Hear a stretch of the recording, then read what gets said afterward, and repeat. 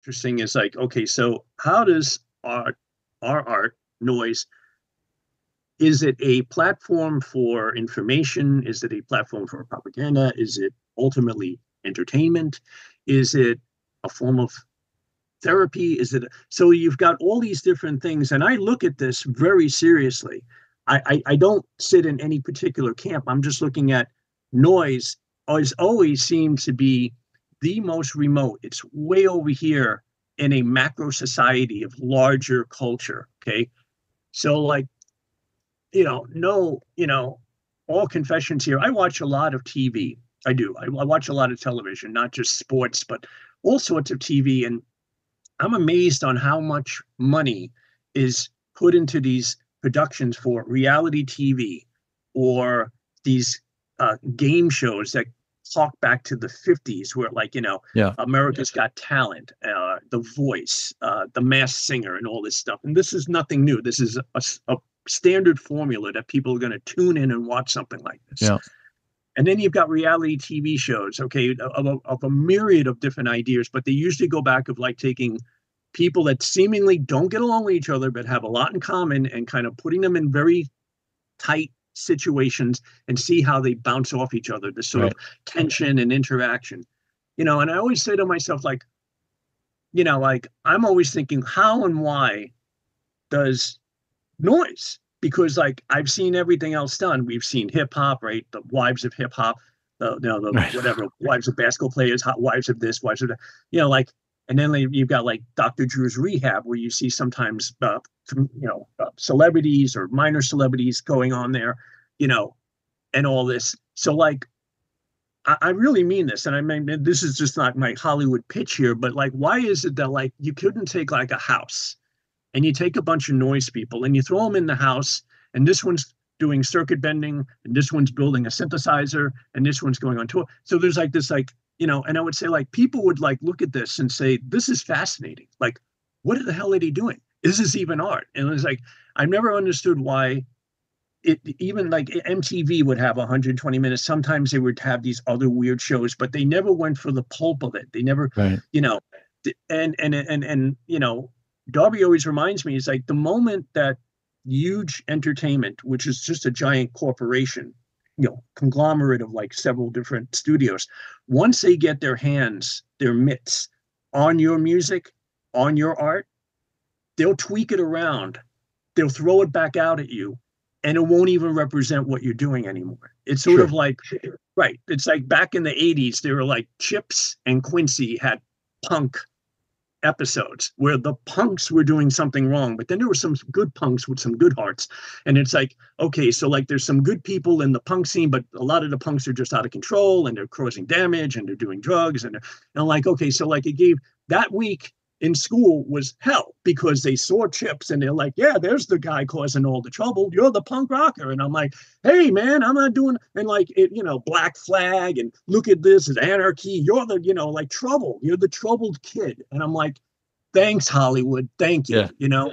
So in one way, I see so much potential for what we're doing because I really see it as a positive. I see that art like this, noise art is noise and the art that comes from it is extremely positive. It gets people together. When you start a label, you start to learn about business. You have to like balance your budget. If you're like putting out 500 tapes and only 3 sell, what are you going to do with the rest of them? Put them on Discogs? I mean, like you have to figure out, okay, I put out 20 sell. Next time I'll put out 20. They want more. I'll put out. So like you start to understand business aspects. At the same time, you're starting to understand how, people work, operate, hi, I'm I got this new project. I want to be on your fest. I'm like, well, sure. But like, so are you and 300 other guys. So, I mean, like, how do you pick that out? So it's like, you start to go, So like sometimes you get a little daunted, a little frustrated, like, okay, so this. But the thing is that like big entertainment and big sort of like media, okay, has seemed to just basically ice us out completely, But if like, and I know that if like someone like, I don't know, who's really big right now, but Taylor Swift or like, what's his name? Post Malone, if he decided to do an abstract record with noises and stuff, somehow that would be accepted, even though there's guys that have been in the business. I mean, guys, I mean, people, everyone, uh, who's been doing this for 20, 30 plus years. And then here comes like the fast trackers and they just get in there. So like these things always stick in my mind. I'm like, okay, this art is truly, and another thing too, I'll put this out there too. Wherever there's money, there's corruption. Wherever there's money, there's got to be corruption. Someone's going to try to make $1 off it. Now, whether it's like a very swift businessman, like someone who might be running for president at this point, a very swift and slick person that talks a lot of bullshit like that. I don't want to get into that, but like, you know, he's like a con artist, bullshit artist. Okay. Those people get into it, or organized crime. We'll have a club we can launder money through a club. A lot of these clubs that you see are basically just havens, like these underground warehouse clubs. They're basically just havens for drug dealers. Sure. Drug dealers show up, they go up. They happen in Minneapolis, they happen in New York, LA. So suddenly there's a warehouse, social media, there's 1,000 people in this place.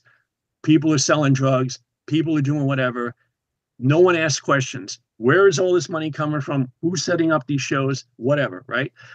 It seems like for now, and hopefully it stays that way, noise has been untouched by criminal elements. And I know it sounds crazy, but like, I don't know sometimes who owns clubs or buildings or venues or spaces. I don't know. I don't ask all the questions. I'm sure there's a way of tracing it back and saying, okay, so this person owns it or whatever. But for the most part, the people who come into noise are on the up and up. They're honest. They're not trying to make a fast buck. They're not trying to exploit people. They're not trying to like rip off people. Sure, sometimes things go bad. Right. Oh, you put on my record. You didn't put on my record. A side is B side. You know, these things happen, but I'm talking about just like a full-blown sort of like negative criminal element has not penetrated the noise scene, which I really appreciate. I don't want to say it for other genres of music or art, but like, I think you understand that there's other genres of music and other genres of art that have this sort of like, we don't know all the picture, like, you know, NFTs and stuff like that, you know, or Bitcoin, or there's the new club, the club, and it suddenly just appears and like all these people are playing it, but like you don't really know where's all, is this an investment? Is it like, where does it?